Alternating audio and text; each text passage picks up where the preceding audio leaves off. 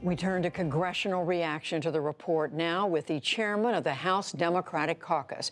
He is Representative Hakeem Jeffries of New York. He's also a member of the Judiciary Committee. Congressman Jeffries, thank you very much for talking with us. President Trump says this proves again that he's exonerated. Well, the president is completely clueless, and once again, he's lying to the American people. If anything, the Mueller report is exactly the opposite. It is incredibly deeply troubling, the information that's contained in that report. The president, pursuant to the United States Constitution, is charged with faithfully executing the laws of the United States of America. The information in the Mueller report reveals that in at least 10 instances, the president likely engaged in obstruction of justice. That is a serious crime. What we need to do now is hear from Bob Mueller so that the American people can make a determination for themselves as to how we proceed to bring about some accountability. Well, I want to ask you about what the Congress's role is next. But at this point, do you accept the special counsel's finding that there are no more indictments to come of either the president himself or anybody close to him? Yes, Bob Mueller, as we've maintained from the very beginning, is a highly respected law enforcement professional. I believe he conducted himself in an appropriate fashion as it relates to how he handled this investigation. I take him at his word with respect to his conclusion that the acts that occurred as between the Trump campaign and Russian operatives didn't rise to the level of being able to prove beyond a reasonable doubt that there was a criminal conspiracy that existed. But also take seriously the allegations that he laid out and the information that was presented with respect to the acts of obstruction of justice. And now we have to take that information, get the underlying documentation, and eventually hear from him before the House Judiciary Committee. So you're saying you don't accept his conclusion that he couldn't, or rather, you don't accept what he said, that he couldn't reach a conclusion about whether or not there was obstruction of justice committed?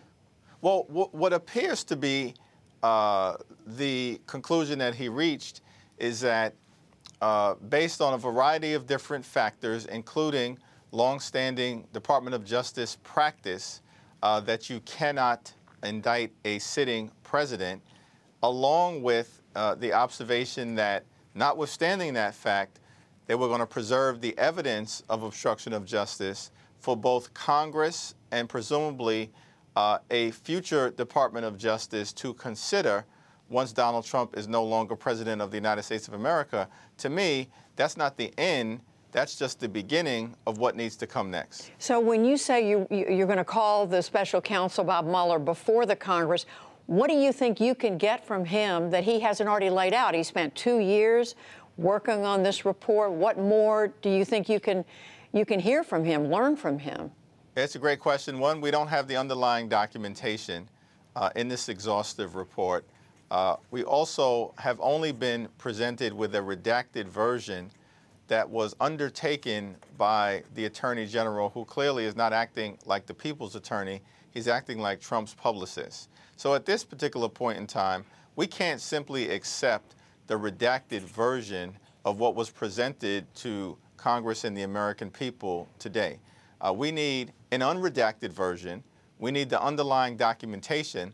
And ultimately, we need Bob Mueller to explain the report to the American people and the principal findings and conclusions. So when you say the whole report, I mean, as you know, the redacted portions include grand jury testimony. It includes material that we are told is confidential. It's part of intelligence or intelligence gathering. You're saying you want to just basically ignore those concerns, those restrictions? Well, there are two things. With respect to Congress, we have high levels of security clearance, and so any member of Congress should be able to review the report in its entirety. With respect to the American people, the House Democrats have been very clear that we accept the notion that redactions are appropriate in order to protect sources and methods connected to the intelligence community so that we can continue to promote the safety and security of the American people. However, as you know, with respect to grand jury material, that's a very different story. There is a presumption of privacy. However, the law permits that presumption to be overcome when there is a compelling public interest. 17 different intelligence agencies concluded that Russia attacked our democracy and interfered with our election to try and artificially place Donald Trump at 1600 Pennsylvania Avenue. To me, this whole scenario involves a compelling public interest. That's why we need more information, not less. And is that something that would potentially lead, in your opinion, to impeachment proceedings? Well, impeachment is still off the table as it relates to how we are going to proceed. We just want to methodically collect the information. Nancy Pelosi has been very clear with respect to impeachment. She's laid out a standard that I accept and support, which is that the case must be compelling, the evidence should be overwhelming, and the sentiment around impeachment must be bipartisan. We've gotten a lot closer to the case perhaps being compelling. The evidence is being developed, but we still haven't hit the third prong where public sentiment suggests that to have a president who is engaged in this type of potential criminality is no longer acceptable. We'll see how the American people process the information over the next few weeks, but that's why it's important for us to hear from Bob Mueller directly. But you're saying that what happens after the Congress hears from the special counsel is something that could lead to prosecuting the president or finding him or trying to remove him from office? No. Well, the Department of Justice has been very clear at this particular point in time, which is to say that a sitting president cannot be prosecuted pursuant to Justice Department practice. I accept that as the situation that we find ourselves in.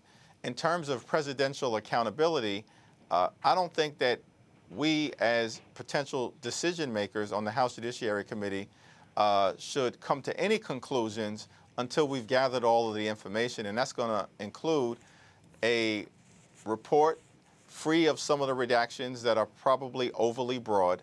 That'll include the underlying documentation that will include hearing from Bob Mueller. Right. Until we get to that point, it's premature to discuss the potential of pursuing impeachment proceedings against the president. Congressman Hakeem Jeffries, the chairman of the House Democratic Caucus, we thank you. Thank you very much.